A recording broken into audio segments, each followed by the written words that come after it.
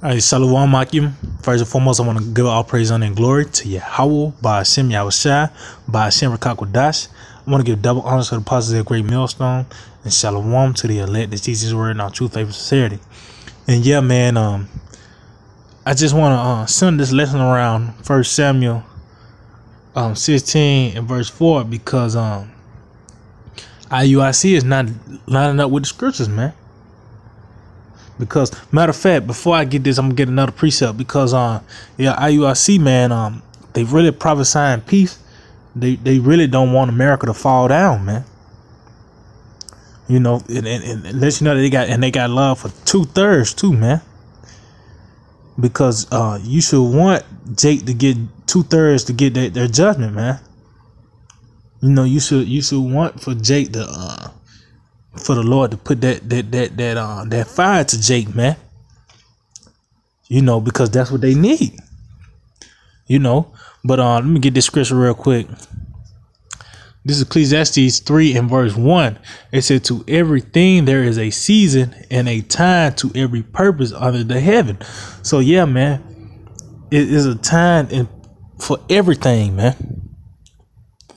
You know, and I'm gonna let me jump down to the point. This verse 8, it says, this is Ecclesiastes 3 and 8. It says, "A time to love and a time to hate, a time of war and a time of peace."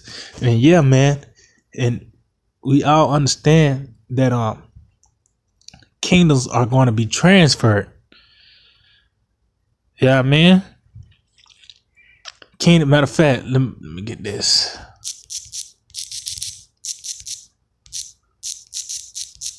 See, I think it's in. Let's see.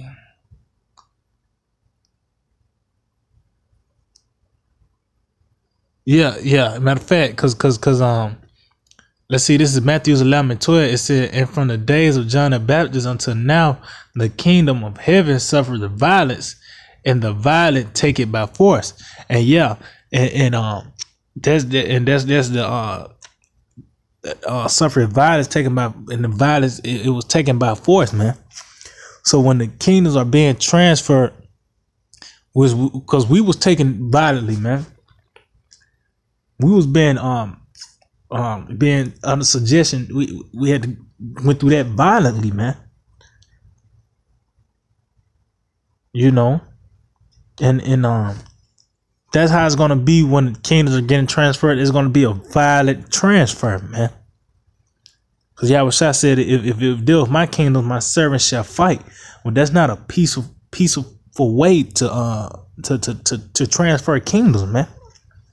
Because you gotta understand. See, let me get Exodus 15 and verse 3. This is the mindset of the Lord. Said, "The Lord is a man of war. Yahweh is his name." So the Lord Yahweh Shai is a man of war, man. What's there? A time of war and a time of peace and a time of war, time of love and time of hate.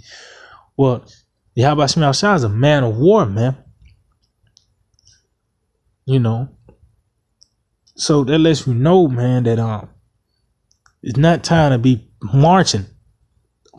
Fucking niggas, man. Time to march and prophesying peace, man.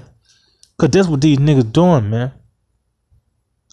You know, and you so-called a prophet, but these was the mindset of the people when a prophet came into town, man.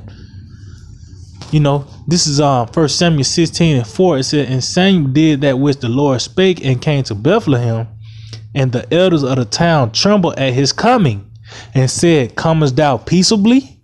Yeah, man, because 9 times out of 10, the prophets are prophesying destruction, man. So when you read the scriptures, you know, it is 9 times out of 10, man, you're gonna read something about some destruction, man. You know, I'm just gonna let's see, quick precept. Slovakia. What is that? Yeah, this is Ezekiel chapter 2. Let me see, I'm gonna start at 9. It says,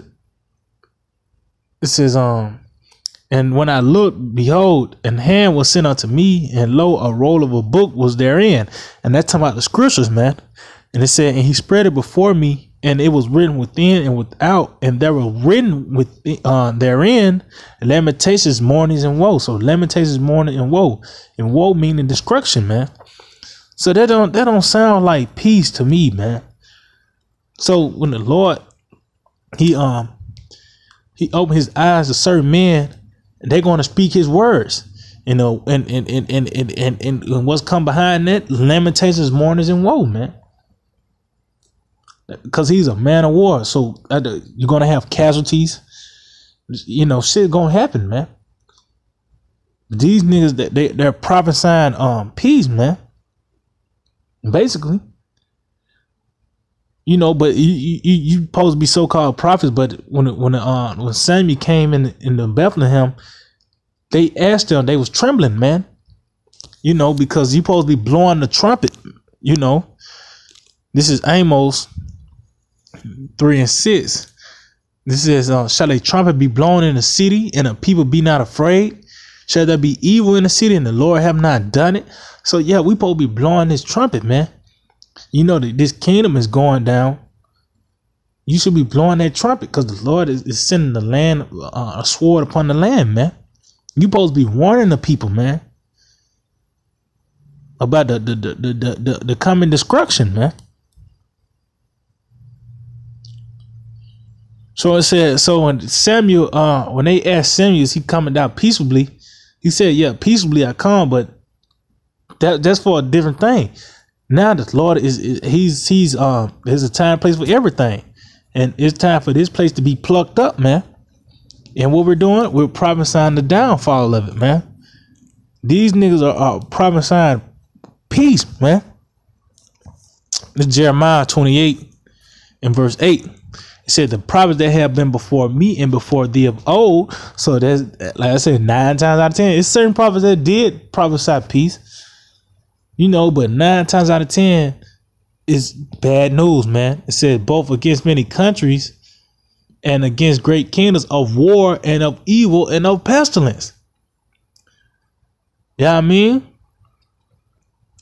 You know, that's why I said that. I'm gonna continue on. I said the prophet which prophesied of peace, when the word of the prophet shall come to pass, then shall the prophet be known that the Lord have truly sent him. Yeah, it said then shall the prophet then shall they know that the prophet had been among him. Well, we're gonna understand that niggas of IUIC, those coons, they're not prophets, man, because we understand that the Lord Yahweh Shemel, when he come back, he's coming back with a sword, man. He's coming back, and he's gonna he's gonna take all the crowns, man. It's not gonna be a peaceful transfer of the kingdom, man. You know. Let's see, matter of fact, let me see the Jeremiah 23. Let me see if I can find that.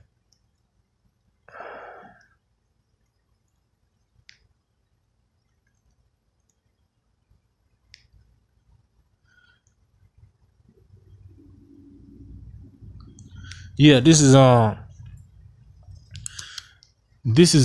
Jeremiah 23. I'm gonna start at 16. It said, thus saith the Lord of hosts, hearken not unto the words of the prophets that prophesy unto you. They make you vain. They speak a vision of their own heart and not out of the mouth of the Lord. And yeah, it do make you vain, because you niggas are commending them for marching, man. You know, and through the Spirit, the Lord had IUIC do that to mark a lot of niggas, because now they know about Israel, and it tells you on scriptures. It says this gospel shall be preached throughout the whole world. Then the end shall come. Well, the Lord set that up to mark a lot of niggas, man. You know, it said they say still, and say unto them that despise me, the Lord have said, ye shall have peace. And they shall say unto everyone that walketh after their imagination of his own heart, no evil shall come upon you. And that what these niggas, yeah, man, they living it up, man. they, you know what I mean, marching, talking about stop the violence. Well, you should be carnal, but you should understand that, hey, the judgment of 2/3 they got to come to pass, man. Zechariah 13, man. It says Israel is the sand of the sea, so it's gonna be a lot of Jake that's gonna die, man. That lets you know we're getting closer to the kingdom, man. 2/3 got to go, man. You know, let's see. I got another precept. Let's see. Let's see. Matter of fact, let me go back to that. Yeah, Ezekiel 33. Matter of fact, that's what it is. Yeah, this is Ezekiel 33 and in verse 1, because this is the point. This is the point of Yahweh Shemel Shai. He told us, man, we supposed to be preaching, man. We supposed to be prophesying, which means to say before. Yeah, I mean, before it comes, and we telling you that all hell's finna break loose. The end of America is here, man. Destruction is coming. That's the main message, man. Destruction is coming to America. That's the main message. That's why it says, why I tell you in your ear, preach ye upon the housetops, because when you on a, on a housetop, like back in the old movies or somebody on the top of a house, they saying, hey man, this and that. Or you want everybody to hear this, and like this is a sense of urgency. That trumpet, when you blow the trumpet, that means you got to be in a sense of urgency, man. But this is Ezekiel 33 and 1. It said, again, the word of the Lord came unto me, saying, so it says, Son of man, speak unto the church of that people, and say unto them, when I bring the sword upon the land, if the people of the land take a man of their coast and set him for their watchman. So Yahweh Shemel Shai told Ezekiel, he gonna send the sword upon the land. He said, when I bring the sword upon the land. That's why it says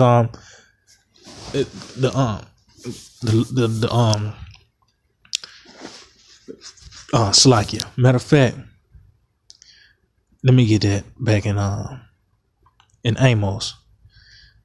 This Amos 3 and 6. It says, shall a trumpet be blown in the city, and the people be not afraid? Shall there be evil in the city, and the Lord have not done it? You see what I'm saying? We blowing that trumpet. We telling you the Lord, how about Shemel Shai? He's the guy behind this. He's the one, the power behind this, man. You know what I mean?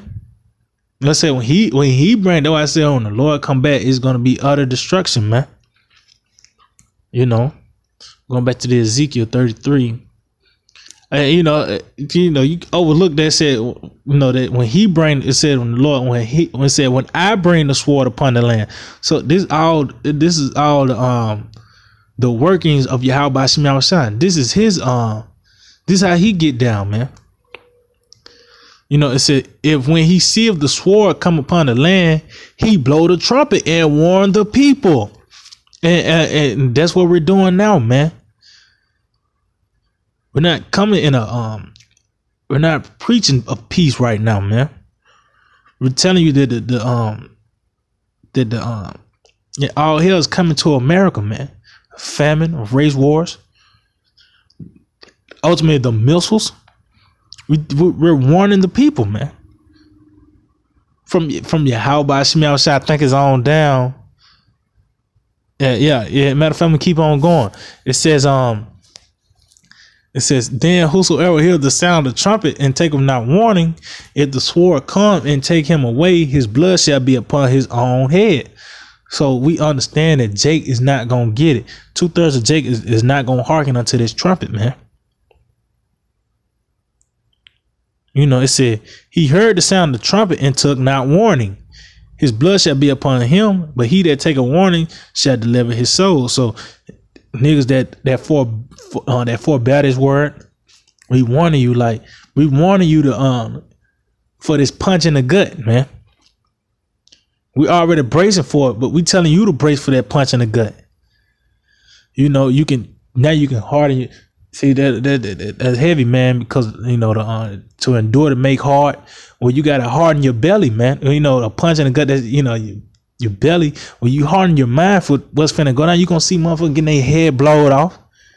People gonna be eating people. You gonna see a nigga that was 350 pounds in the world. Now he 162 pounds, man. And that just all skin. You know what I mean? Because of the famine, man. That's what we wanted you people from, but hey, it's 2/3 ain't gonna get it, man. We're not prophesying peace, man. No, but I did. Matter of fact, before I continue on, let me go ahead and get it. I know I quoted it, but I'm gonna go ahead and pull it out. It's Matthew 10:27. It says, "What I tell you in darkness, that speak ye in light, and what ye hear in the ear, that preach ye upon the housetop." So a lot of people is in the dark about what the Bible truly means, man. What the Bible truly stands for, and what it really says in the scriptures, man. And we bringing it out. We letting you know the Lord is not that man that loving kindly power, man. Nah, the Lord can get cold with you too, man. Or it says, continuing on, Ezekiel said, "Warn them from me." You know, but yeah, this is Ezekiel chapter 33. Let's see, in verse 6, it says, "But if the watchman see the sword come and blow not the trumpet, and the people be not warned, if the sword come and take any person from among them, he is taken away in his iniquity, but his blood will I require at the watchman's hand." See, because you guys at IUIC, you ain't warning the people, man. You're not. Only thing you're doing is bringing out Deuteronomy 28th chapter, man. You know, at this point, Jake should already have the skin. Really, at this point, you should you know, Jake, you know, come in and babes and everything, but you should be able to have teeth at this point, man. At this point now, in 2018, the year of prophecy, you should have teeth, man. Not just the skin. You should already have the skin and all that. You should be grown. You should be weaning out the milk, man. You should be able to have. You should have teeth, man, to be able to digest this. You know, that lets you know. IUIC is not a watchman of Yahweh Shemi Awashai, man. You know.